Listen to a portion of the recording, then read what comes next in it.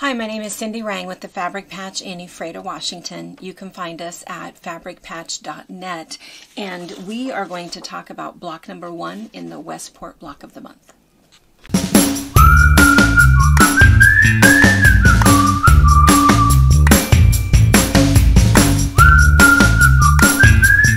Alright, so we are doing the Westport block of the month. This is a pattern by Whirligig Designs, and you can see that there's either the king size version, which has a few more blocks, or there's the twin size version. So you should either have the pattern or the kit, or obviously both. And you might have the kits that we've put together. We do have some that were their exact colors from Hoffman Fabrics, or maybe you're doing something that is a little bit scrappy.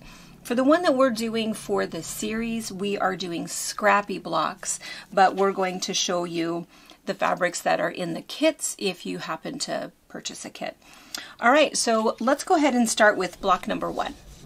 Okay, so let's take a look at our pattern again. What's really nice about her pattern is that she gives you this nice little color card for the blue colorway, or one for the warmer colorway.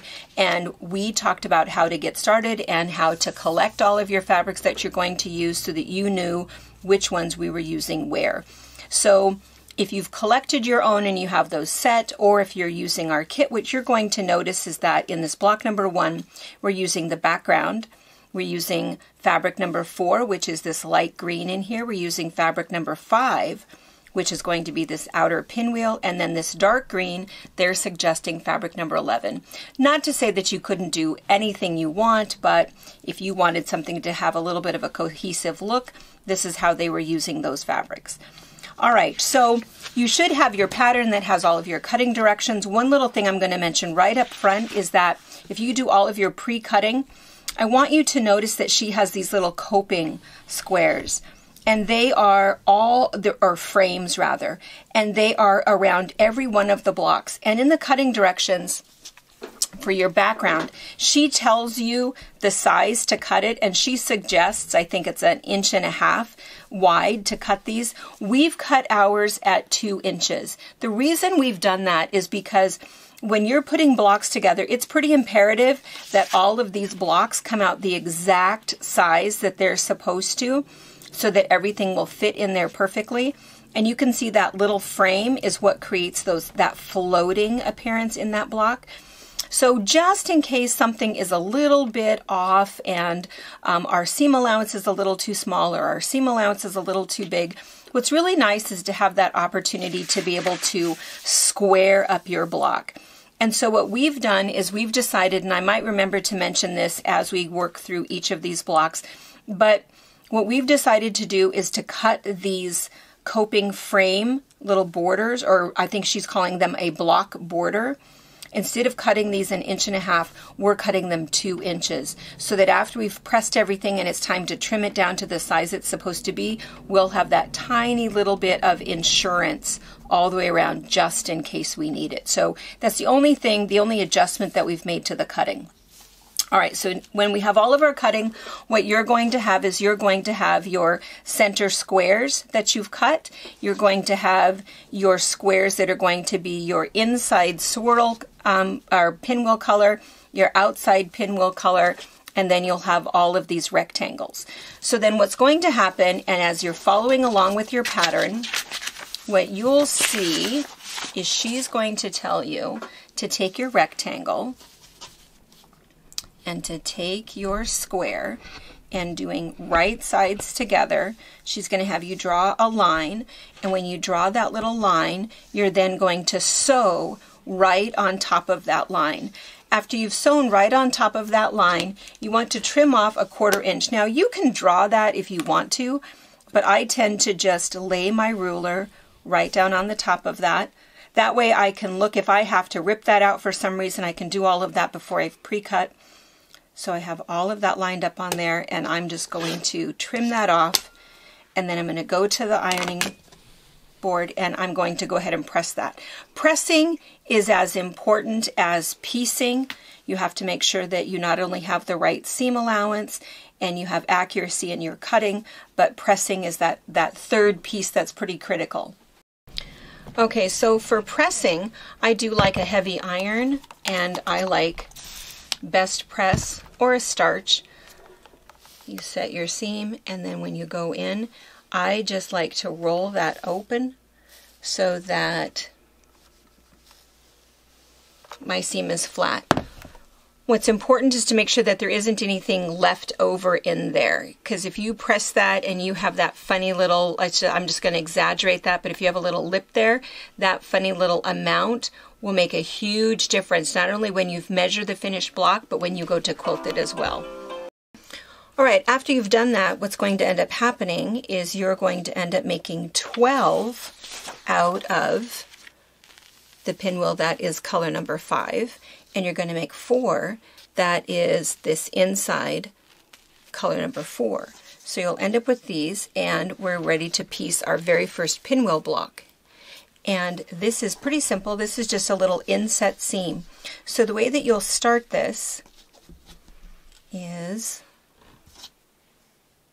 do I have that right? Yeah. Is like this, and you're going to turn this over, and we're going to sew this seam about halfway down. After I've done that, I actually am going to go ahead and press this open, actually with my iron, and I'm leaving that little bit unsewn. I'm going to come back and get that at the end. Then I'm going to go ahead and take my next piece, put it right here, put that over right sides together, and I'm going to sew that seam. And then I will press that one open with my iron, and then I'll take my next one, lay it like this, right sides together, and I'm going to sew that seam. Then I'm going to press this one open. After I've pressed this one open, here is my last one, right sides together, and I'm going to sew that seam. Okay, that's my last one. I'm going to press this one open, and then after I've pressed that open, I'm going to come back and finish this first seam that I started. And then give it a really good press. This is usually when I'll come back in again with my Best Press, get it kind of nice and crisp. And then the only trimming up that I tend to do when I have to piece all of these blocks together is I'm just going to get rid of some of those excess threads. Other than that, don't start going crazy with trimming a bunch of things up, because it's not going to matter. We need to get this whole block together, and then we'll be all right. So after you've made this one, you're going to repeat that, and you're going to make 4 of them. And then you'll see how this goes together. And you can see all 4 are exactly the same. But then what will happen is you're just going to twist them, and you end up with a block that looks like this. Now all I'm going to do is flip this over, sew that one together, flip this one over, sew that one together, and then sew them together across the end here to put these 4 blocks together. So these 2 are sewed, and just a little trick here is that when you just are chain piecing and you sew your first block, butt your next one up and sew your next one, you don't have to clip those apart, because then it just gives you just a little reminder so that you don't flip something around and sew it onto a wrong end, and you know that this is where you're going to flip this one up, lock those seams in, and those locked seams will look like this. And you're just going to lock those over so you have that perfect point in the center. Okay, this is an example of what I was talking about. I had pressed this from the other side, and can you see up close that there's just, can you see how much? It doesn't seem like very much. There was about maybe 1/8 of an inch, maybe 1/16 of an inch, but that will make a big difference in your block. So just make sure that all of those seams are pressed flat and pressed open. The other thing when you get your block done is, again, I am still only going to trim off my threads from sewing it together. I'm not going to go crazy and start trimming, because what will happen is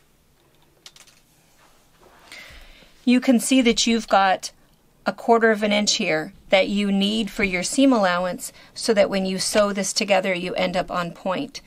You'll have the same amount down here, Same amount here. So if you start trimming things up because you think that something seems a little wonky, and sometimes it does, it's just because fabric can stretch just a little, it's a little bit fluid, it doesn't matter.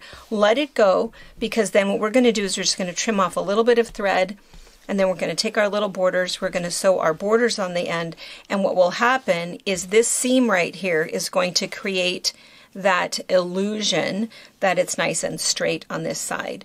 And what will happen is you're going to put all of these blocks together with all of the other blocks, and when it's all machine quilted, it's not going to be really flat anyway because of the texture of the quilting. So don't go crazy and don't start trimming a bunch of weird stuff off. So this is the part where, of course, she tells you the length for your top and your bottom, and she's telling you 1.5 inches wide, and I just want to remind you this is the part where we've done 2 inches wide instead. We're still doing the same length for everything, but on our side though, that's going to make that measurement different. So you'll just have to adjust for that and plan for that just a little bit so that your block is just a tiny bit bigger, just so you have that insurance in case you need it. All right, here is our finished block. Now, again, it is a tiny bit oversized from what it's supposed to be, but only by about 1/2 inch, which is just about right, because I'm going to set this aside, and after we've done all of the other blocks, we will talk in a future class about how to square everything up to get it the exact size. But in the meantime, I have a few more blocks to make, because if you are doing the king size version, she wants you to make 3 of these blocks. If you're doing the twin size version, she wants you to make 2. So we'll see you for your next block in 2 weeks. Thank you for watching our video. We invite you to leave a comment, hit the like button, or better yet, subscribe to our channel so you never miss an episode. You can also visit our Instagram, Twitter, Facebook, or Pinterest pages, or find all of those things and our online store at fabricpatch.net.